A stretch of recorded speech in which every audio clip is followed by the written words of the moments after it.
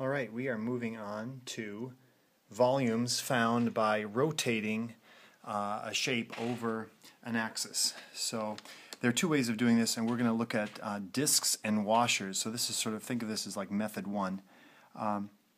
First, a few words just about volume.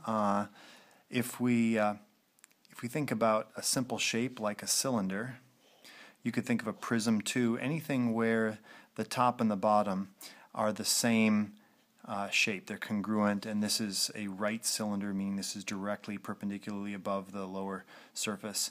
The volume is simply thought of as an area. That's our area, A, and it's moving some distance. In this case, we'll call it the height, and it's like a piston in a chamber in a gasoline engine or something like that, or a steam engine. So volume is nothing more than an area times a height. Okay. Well, if we're going to define certain volumes by rotation, by taking a function, in this case, let's do something really simple. Think of like the function we've used before, y equals x squared. We've got, and I'm just showing the right-hand side of this because it's an even function, so if we want to look at both sides, we can simply double it or work with the symmetry that way. But if I've got a function like this that's y equals x squared, and I'm going to stop it at some point, maybe it will go out to 2, and we'll say, okay, there it is. And we're cutting it off there, and we're going to spin this around the x-axis and define this volume, this three-dimensional shape like that, by spinning it around this way. There's this oval shape. I'm trying to represent it in 3 dimensions, so it's spinning like this. And we get this volume. I'll shade it a little bit to give it some three-dimensionality. What would be the volume of that? Well, we can use some of the same techniques for finding the areas under curves by just thinking of these as disks that are making up this particular volume. So the area of any disk is going to be pi r squared. So area as a function of x is just going to be pi then x squared. Will give us this cross-sectional area. In this case, these will just be a series of disks, and we can make these disks infinitely thin through our calculus skills. We're going to start at some point A and end at some point B, and we've got some function, and the area is found as a function of x, and then we just do that integral from A to B, and that is going to, in a sense, move the piston down from starting point A to a finish point B. This area is found by putting that function pi x squared in for our function a of x. So in this case, if we're going from 0 out here to 2, this example, it's going to be from 0 to 2, pi times x squared squared, because this is our function that's telling us at any point how far we go out x. We're going to have a radius going up to x squared, and then when we square that and integrate it over these boundaries, we'll get our actual volume. So in this case, it's the integral from 0 to 2. I can always pull the pi out front. X squared squared is x to the 4th dx. That's very simply then going to be pi times, in this case, 1/5 x to the 5th, evaluated from 0 to 2. When I plug in 2, that's going to give me then 32 over 5 times pi. Okay, so that would be the volume of this particular shape. Well, we can look at a whole variety of shapes like this. Sometimes the shapes are not rotated around the x-axis. Sometimes there's more than one curve that's defining it, and we're given a reflection point. So the same idea. I'll start off with a fairly simple example. If we just said, let's take an exponential function like e to the x, and it's going like this, and let's pick another simple starting and ending point, let's say from 0 to 2. And now what we're going to do is we're going to have it rotate around, let's say, a line right here that's at y equals -1. That's our axis around which we're rotating this. Okay, so essentially what we do then is we're just going to, like before, start at our 0 and go up to 2, pull the pi out front from the very get-go, and ask ourselves, well, what is that distance that is rotating? So the original function here is y equals e to the x, but we're adding on to it a distance of 1 because it's going from the x-axis to y equals minus 1. So it's simply going to be e to the x, then plus 1 squared, and then dx. Okay, so that's the integral, and so integrating that now is relatively straightforward. We could FOIL this out and do that.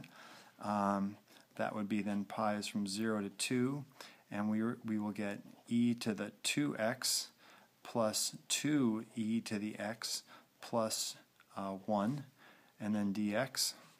When we integrate this, we will get pi times, and the integral of e to the 2x is 1/2 e to the 2x. The integral of 2e to the x is just 2e to the x, and the integral of 1 then is just x, and we're evaluating that from 0 to 2. So what is that then? That's going to be pi times, in this case when I plug in 2, it's 1/2 e to the 4th plus 2 times e squared plus 2 minus, when I plug in 0, I'm going to get 1 and 1, so that's 1/2 plus 2, 2.5, and that will be my answer. So I would just plug that into the calculator and have a result. All right, so looking at one final problem, let's say we're going to do something like the problem we did earlier with, or actually this is quite a bit more difficult problem. I'll try to do this fairly quickly. Let's say it's bounded by y equals 1/4 x squared, and then also y equals 5 minus x squared, all right, and rotated around the x-axis, so about x-axis. Okay, this is very similar to a problem in the book. So if we sketch a quick graph of that, it's going to be a parabola that's quite open. It's going up like this, and that's the origin 0, 0. And let's see, it goes over something like that. If it goes over 4, it's going to go up about 4, and that gives us just one other target point. And then this is starting at when x is 0, we're at 5, 1, 2, 3, 4, up there at 5, and then it has zeros at when x is the square root of 5, so that's around 2 1/4 down there. So this thing is coming down like that.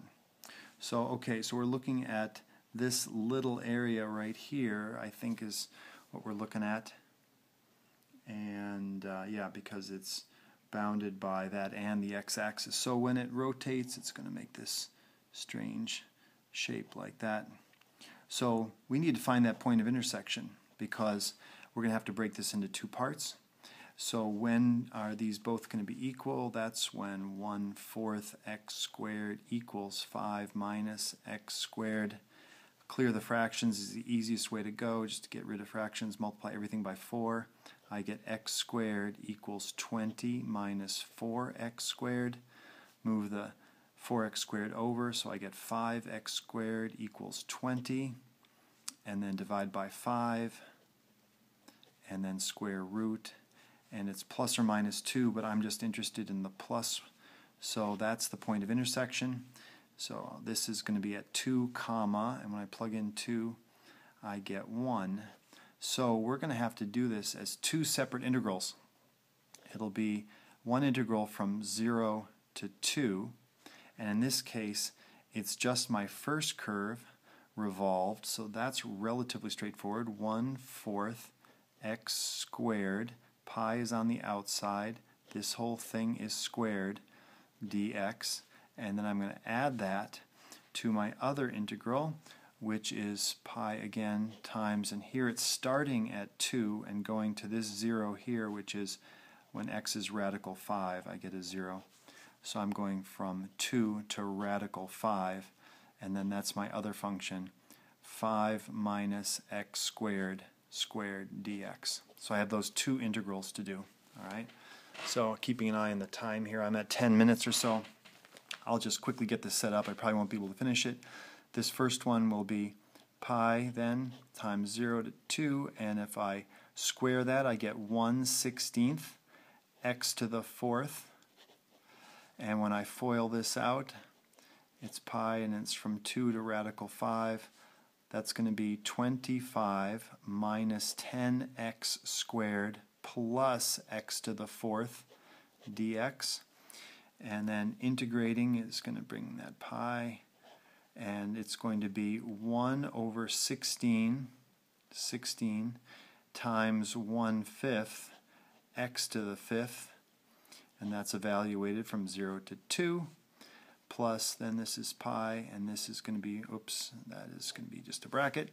That's 25 x minus 10 over 3 x to the 3rd plus 1/5 x to the 5th, evaluated from 2 to radical 5. Okay. Well, I think in the interest of time, I will not do all that. This will be pi times 1 over 80. When I plug in 2, that's going to make it 32/80ths.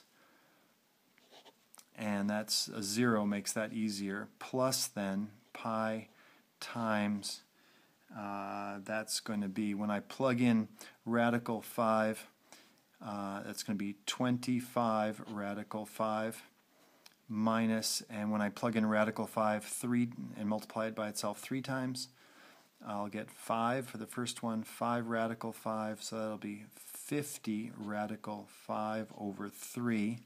And I plug in radical 5 and raise it to the 5th power, I'll get 25 radical 5, one of those will cancel, I'll get plus 5 radical 5. And then minus, and when I plug 2 in there, I get 50. Plug 2 in there, I get 80/3. And I plug 2 in there, I get 32/5. Okay, and that's as far as I'm going to go. But that will give you the answer, all right? So we might come back to that as an example later. All right, good luck.